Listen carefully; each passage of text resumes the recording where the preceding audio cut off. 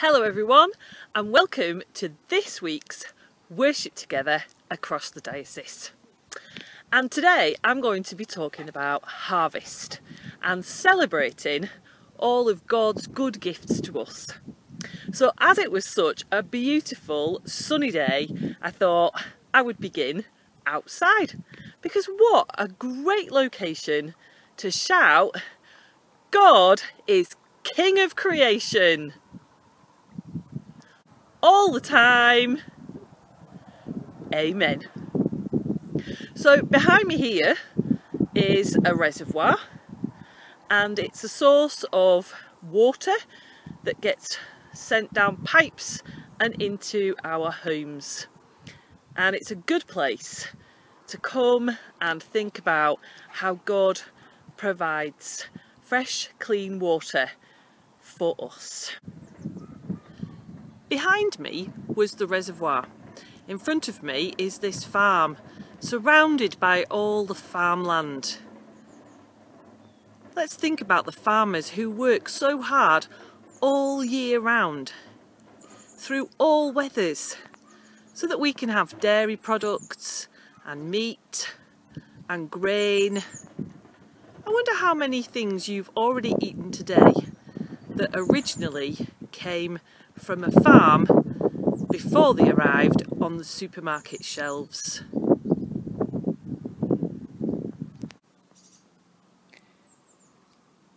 As I've continued my walk along the path around the reservoir, I've spotted these juicy blackberries. And it makes me think, wow, God provides for us, but he also provides for all his creatures, for the birds and the animals of the hedgerow. He provides nuts and fruits and seeds. Our God, the King of creation, caring for us all. Now I've just walked a little way along the reservoir, and on the other side of the bank, I hope you can see them, there are some fishermen patiently waiting to catch fish. And although the fish they catch here are not fish to eat, it makes me think of the fishermen that go out to sea and risk their lives to catch seafood so we can enjoy fish and chips and tuna sandwiches, some of my favourites. I've now walked to the very top end of the reservoir, and it's so quiet and peaceful. And look at the beautiful reflections and the ducks.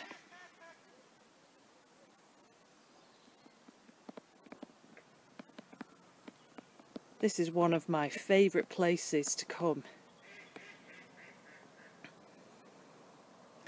And to look at God's creation and think, wow.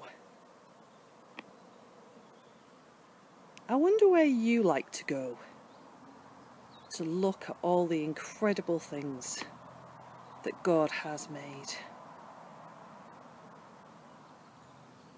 Such a beautiful place on a beautiful day.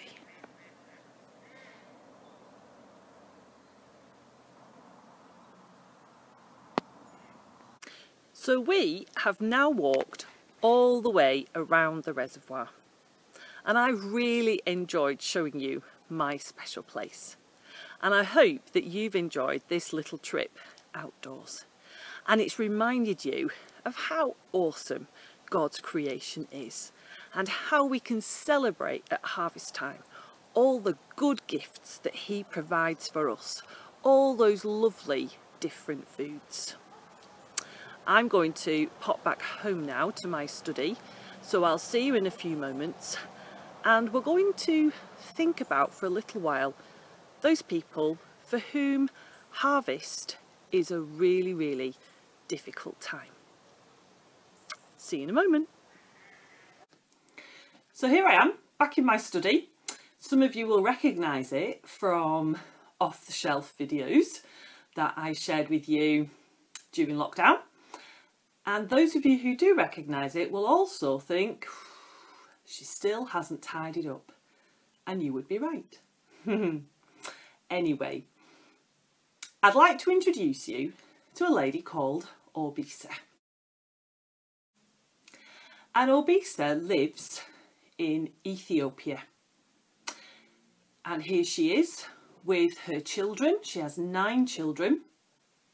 And they live in a part of Ethiopia where it has not rained for years and years and years. It rains a little bit in August, but for the rest of the time there is drought. And the only place where Orbisa can get water is a long, long distance away from her home. And so she walks 10 hours every day to collect water. And she has to use that water for cooking, for drinking, for cleaning, for her animals, for growing food. And you can imagine that she can't carry enough for all of that. And so very often her children will go to bed thirsty. Now, we've just been outside by the reservoir, and I said straight away that that reservoir is a source of water that goes in our pipes, and we just turn on the tap and there is fresh water gushing out. What a great blessing that is to us. And when you hear stories like Orbisa's story, I just think, oh, she just should have a tap like ours. Well, this year, the Bishop's Harvest Appeal is hoping to achieve just that. And on these pictures, you can see wells that have been dug and taps that have been built in Ethiopia by a charity called Tear Fund. And Tear Fund brings life and transformation of life to people with fresh water and the love of Jesus. And then the crops will grow and the animals will thrive and the harvest will be good.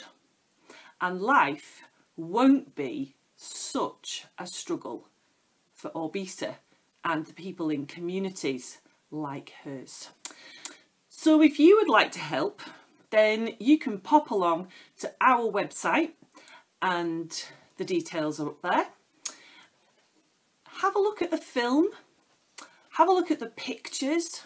There's some challenging activities and there's some ways to pray. And it really does make you think about how fortunate we are and how God is awesome and the gifts he gave to us are for sharing. Let's pray together. Dear Creator God, thank you. Thank you for all your good gifts to us. We thank you at this harvest time for all the food and water that you provide. And we just pray now for projects like Tear Fund that are helping to provide water in places where there is drought, so that all your good gifts can be shared with everybody all around the world. We pray for your blessing on each and every one of us. Amen. Now, as we worship across the diocese every week, we pray for schools and churches in a different deanery. And this week it's the turn of Kirkham Deanery. So if you are in Kirkham Deanery, this prayer is for you. Lord Jesus, we ask for your blessing upon all of our church school family members in the Deanery of Kirkham. and for all the churches there, that they will build your kingdom and shine brightly with your love.